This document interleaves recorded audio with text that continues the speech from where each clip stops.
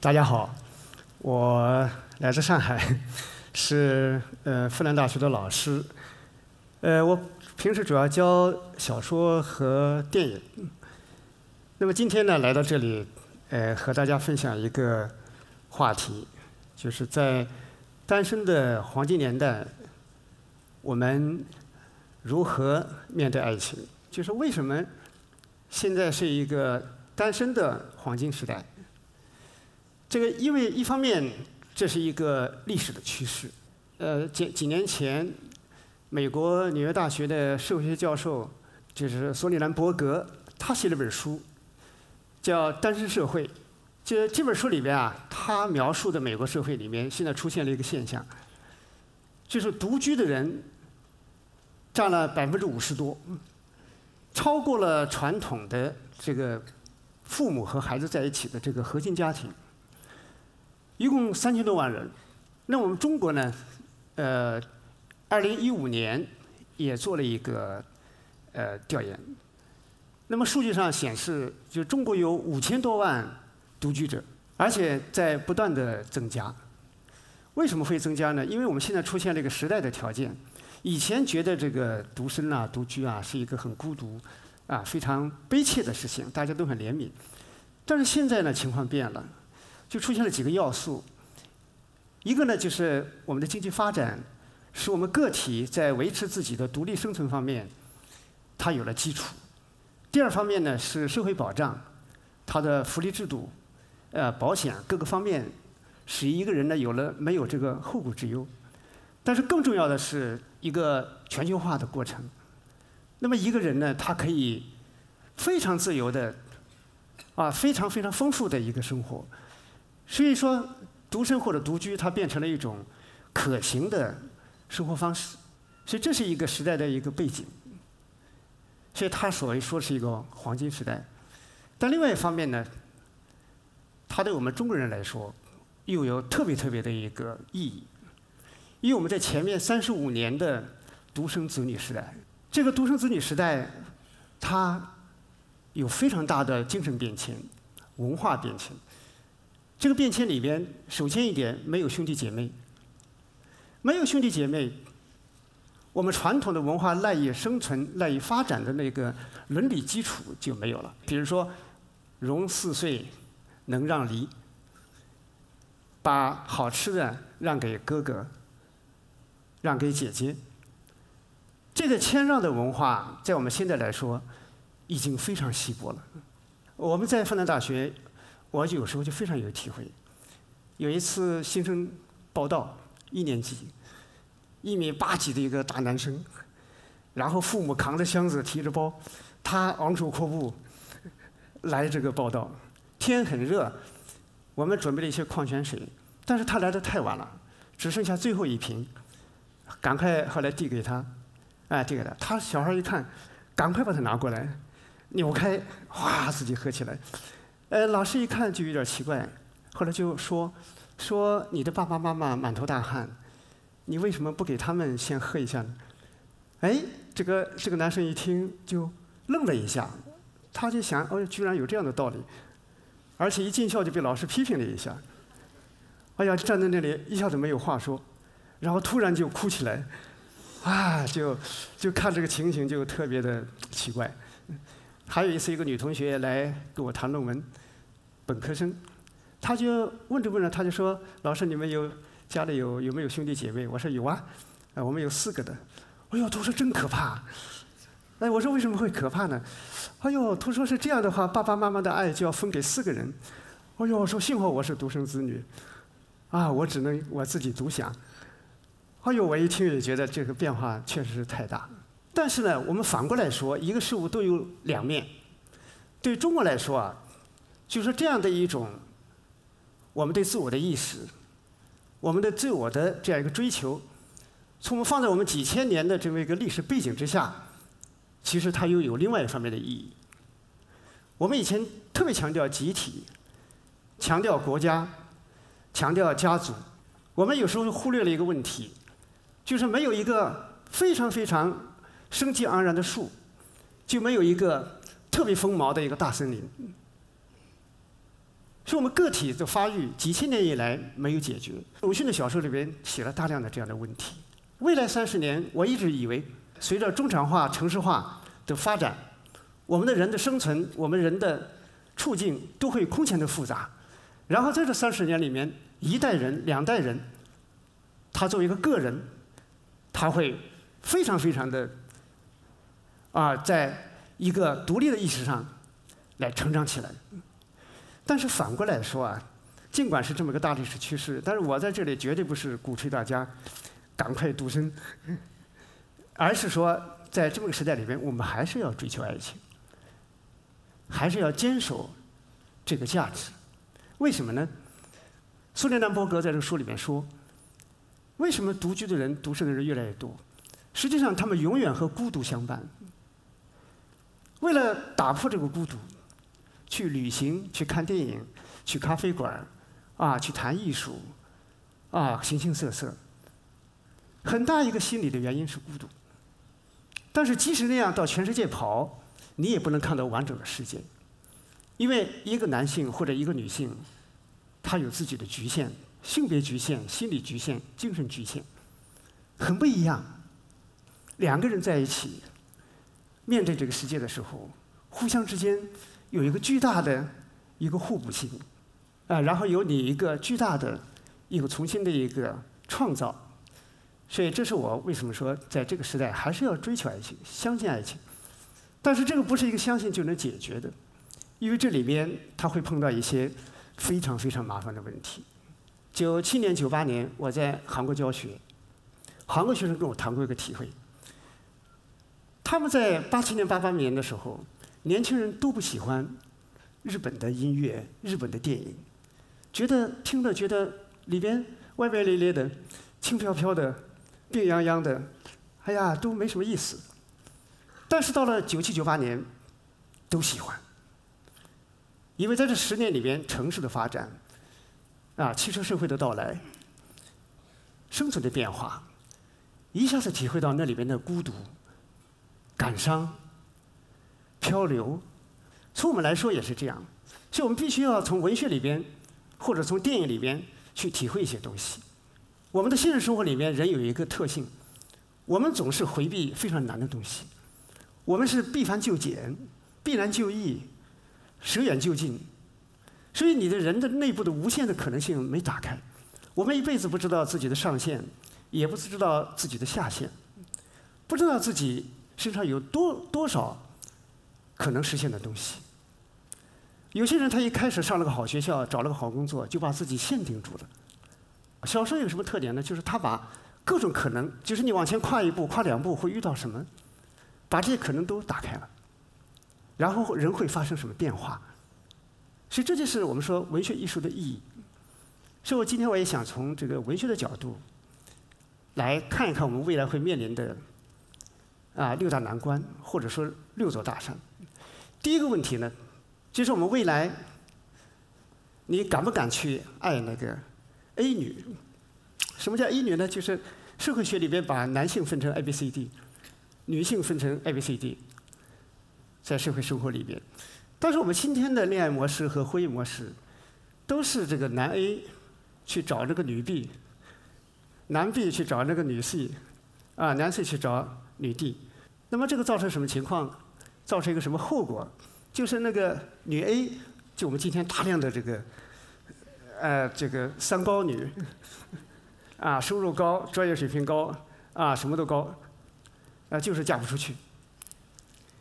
那么还剩下那个男 D， 这个男 D 呢和女 A 呢是见不着的，见了也没用。我觉得这个可能有一种男性的，就是传统社会里边他对女性的控制意识、支配意识，然后呢，就有一种现代社会发展了，女性成长了，工业革命之后出现的第一批自由女性，就是出门去当了秘书，当了一些小学教员、家庭教师，这是最早出现的一批社会性的女性。原来是没有这个空间的，都是从这个家到那个家，毫无选择。好，所以现在发育到今天，我们出现了几百万、上千万这么多的优秀的女性，但是呢，她们就悬隔在那里了。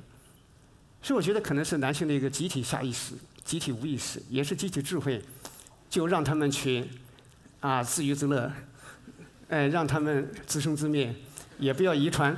但是历史上，就是一个优秀的男人，然后去爱一个优秀的女人，这个在文化的创造力上是特别特别的丰富，特别特别的强劲。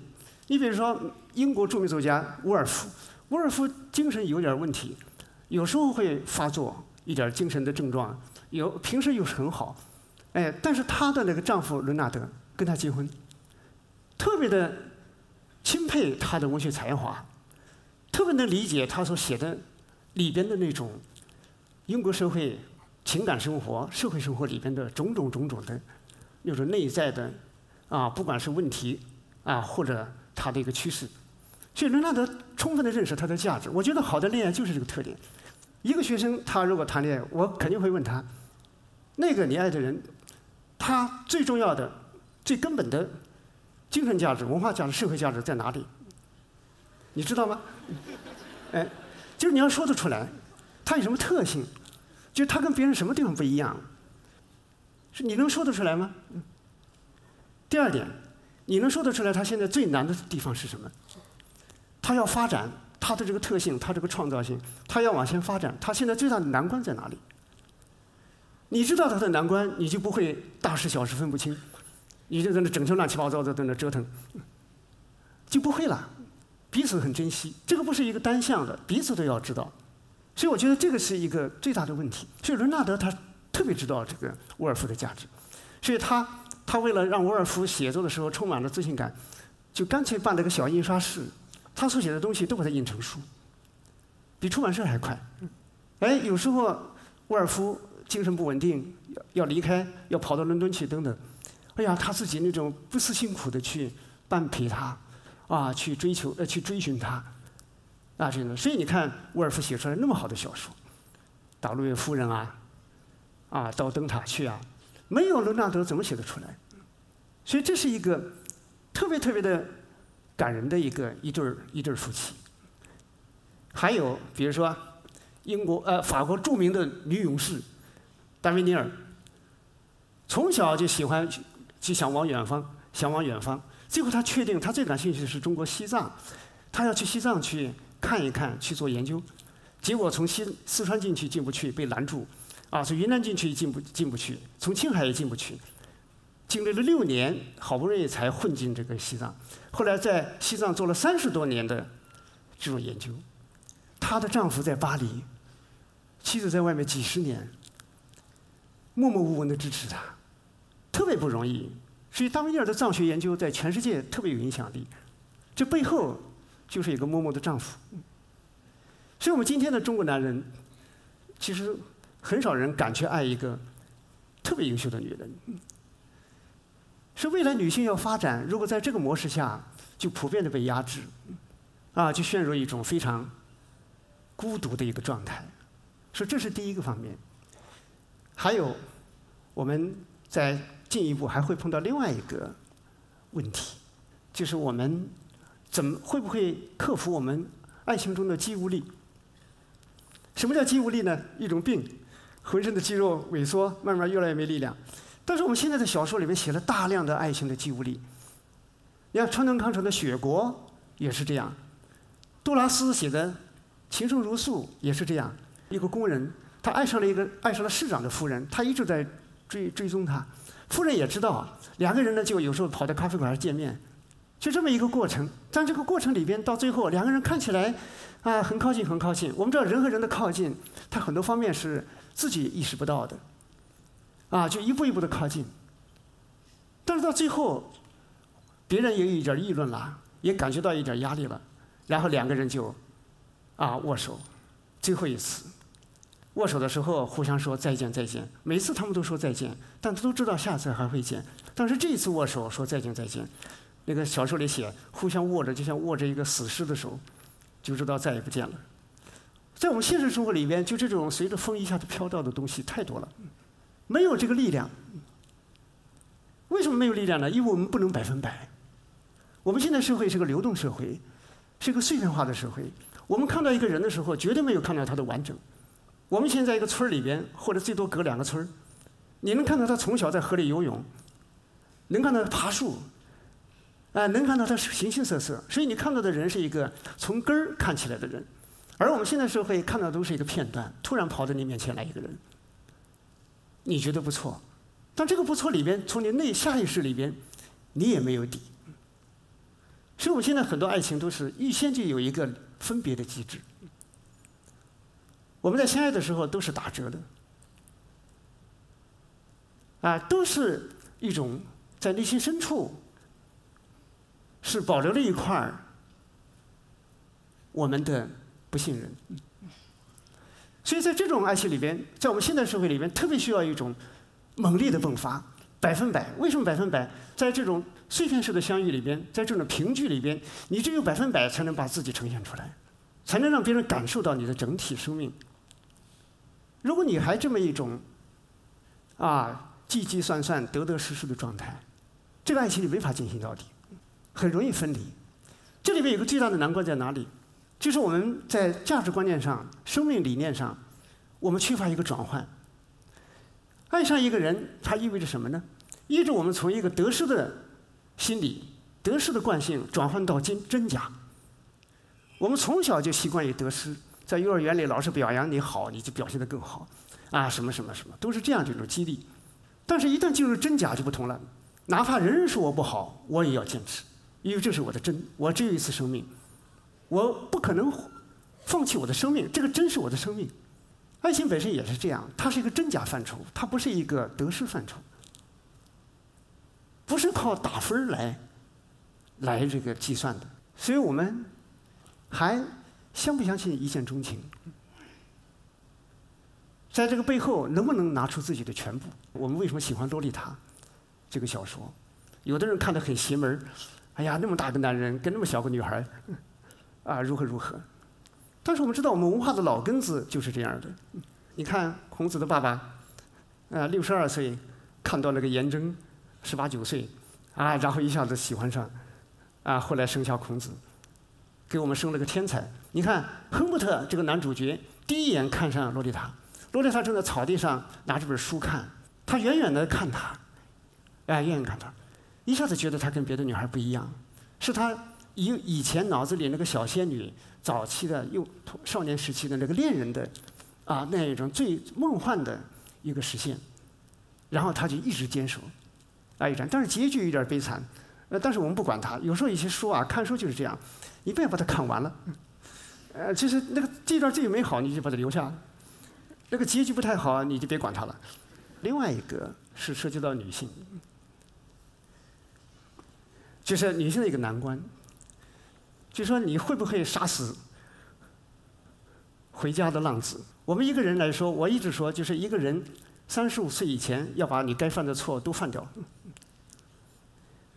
因为我们现在有一个生物学的规律，我们在生命科学研究里边，原来一直以为我们的大脑前叶18、19岁跟着身体的其他部分都一起长好了。后来前几年才发现新的生命科学研究，就是我们人体发育里边就这一块大脑前叶是发育最晚的。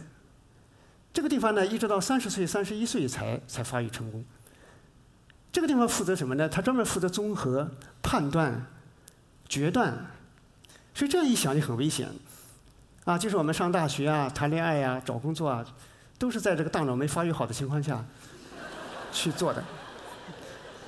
所以你说这个错乱或者什么什么都是可以理解的。但是关键是沉淀。就一个人到30岁、31岁，最悲哀的事情就是没有什么选，前面什么试错也没有进行过，他只有那么一个简单的，就是以为长好了也没用，没得选。前面没那么多体会，所以我们说，一个回头的人是一个选择过的人，一个复生了的人，一个新的人。所以你看日本的那个小说小泉八云，他写的那个怪谈，这个小泉八云是个爱尔兰人，后来到美国做记者，后来又到日本去做记者，后来跟一个姓小泉的女人结婚，所以他后来叫小泉八云。这个妻子很好，就是他经常跟小泉八云讲故事，讲日本的民间故事。其中有一个故事呢，是讲一个男人，他想草根，他想改变自己的地位，就抛弃了妻子，去一个贵族家里去当那个仆人。他想到那个地方呢，如果有机会的话，可以跟别的人更高的人结婚，这样的话改变自己的社会地位。结果去了以后，没想到还跟他的那个贵族的女儿结了婚，变成一个贵族的女婿。但是结婚以后，他才发现，人生最温暖的东西不是什么地位啊、金钱最温暖的东西是人和人之间的感情。那个妻子对待他，就像对待一匹骡子，让他整天干活挑水扇扇子居高临下。所以这个男人3年以后决定离开，再回家。回去以后，看到妻子在那里纺线，妻子看到他回来很惊喜，给他做饭，给他什么，后来就睡下。第二天早上起来，这个男人一睁眼，发现在一个大废墟里边，妻子也没有了，他特别的惊恐，后来就出去问邻居，邻居说：“你走了以后不久，你的妻子就去世了。”他才知道是妻子的鬼魂知道他回来了，还给他回来做了顿饭，给他最后的一个温暖。但是小泉八一听到这个故事他觉得跟我们现代的女性不一样，那个是传统的女性。他后来写这个小说的时候，就变成另外一个情况了。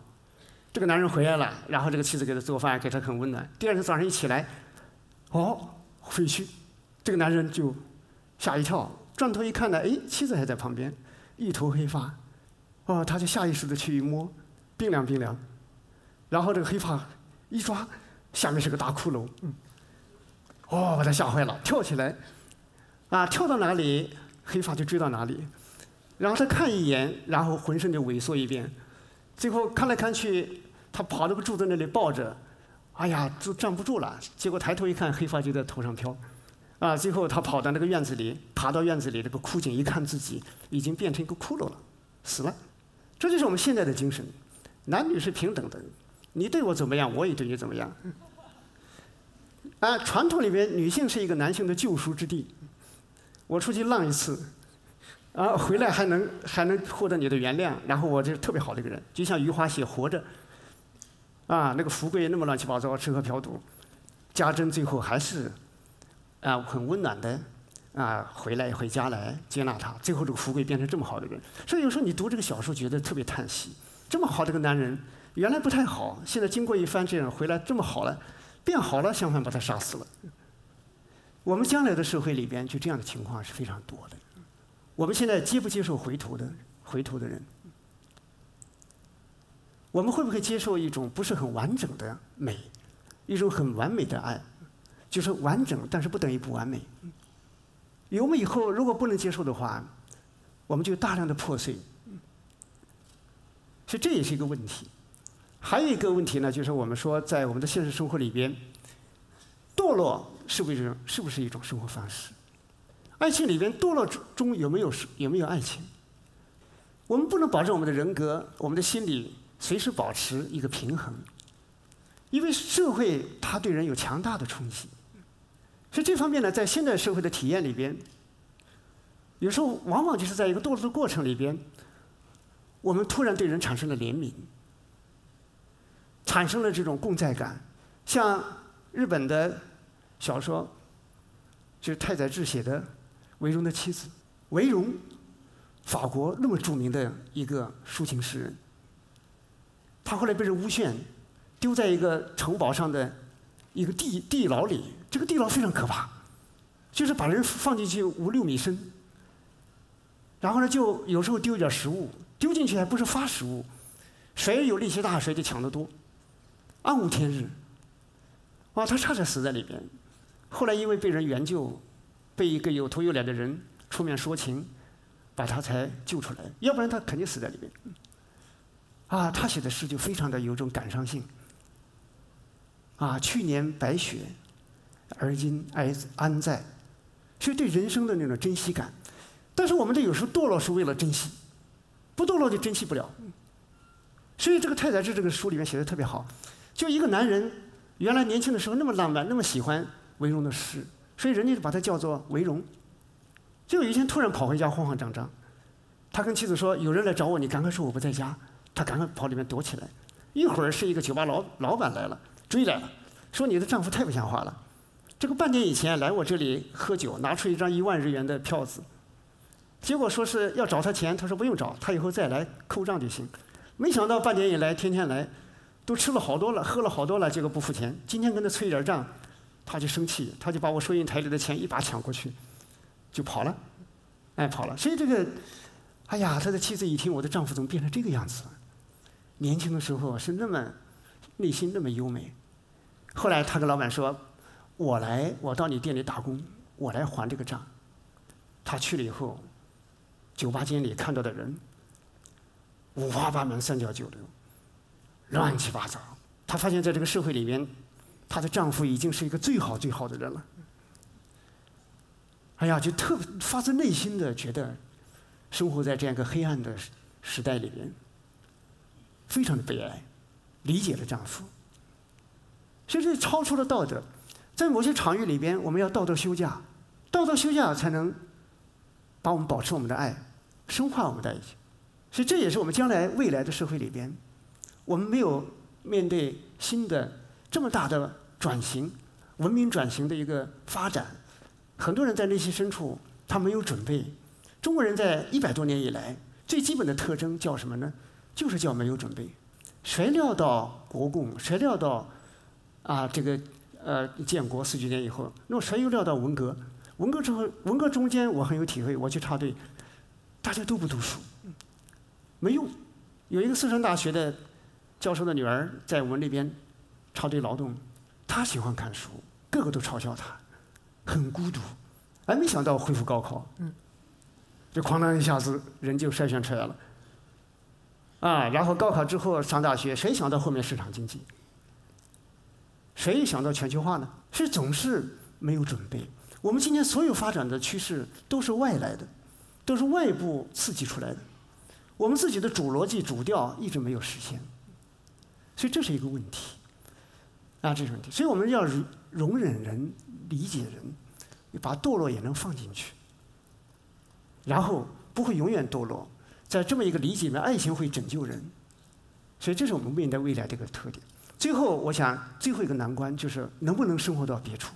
很多爱情我们希望在现实世界里、现实社会里实现，但是我以前看那个苏联作家，现在应该叫吉尔吉斯作家艾赫马托夫，他写的这个《查米利亚》，我们知道菲茨加拉德写的《了不起的盖茨比》，发表以后被称为人类最后一部浪漫主义小说，评价非常高。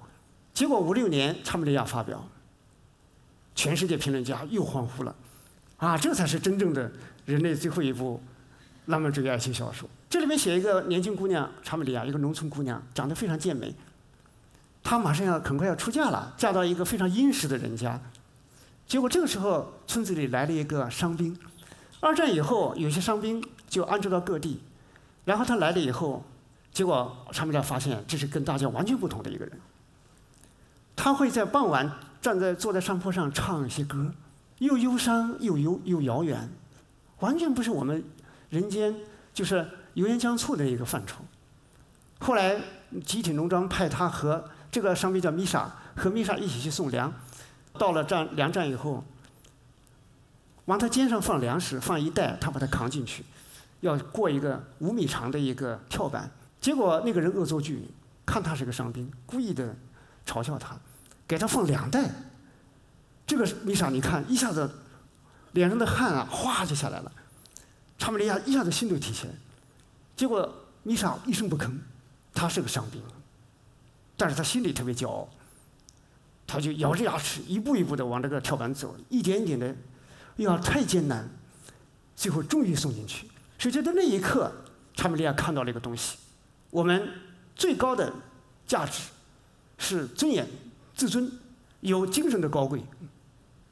后来查米利亚跟他私奔掉了，他们离开了这个地方，因为有这个力量，就确信从零开始能创造一个生活。我们的爱情的要点就是这里，它不是一个爱情不是个银行，你看它有才华、有财富、有什么什么，那个东西也是飘忽不定，终究会用完。爱情最根本的是打开一个新的世界。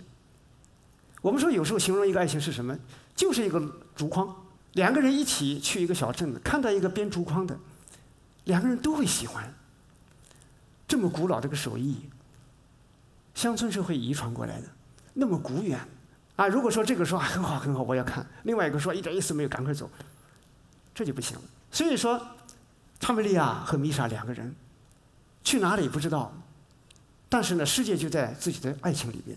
所以我们今天特别需要这么一种状态。我们下面是一个创新的时代，模仿的时代过去了，所以爱情本身就是一个强大的驱动力，从零开始，从无到有。我们整个社会就会焕发出无限的青春的力量。所以我在日本的时候，逛书店最喜欢看那个二手书店，他的书店分类比较细，所以你看他那个二手书店的老板，他喜欢文学才开这个文学二手书店，来的人都是喜欢文学的，都是同样的心情，一个世界。啊，他老板自己挣不了多少钱也很高兴，那个眼神啊特别的温润，这就是活着。我回国以后，其实我这个感受就比较差，所以我们说爱情里边有一种共同的眼神，所以我也相信我们所有的人，在未来的时间里边，我们要坚信爱情，爱情给我们创造非常多的宝贵的新的生活，一种跟前人不同的生活。到我们在爱情的领域里边，它会推动我们去做出巨大的改变。所以我们说，我们今天既是一个单身的黄金时代，但是我们还是要勇敢的去追求爱情。好，谢谢大家。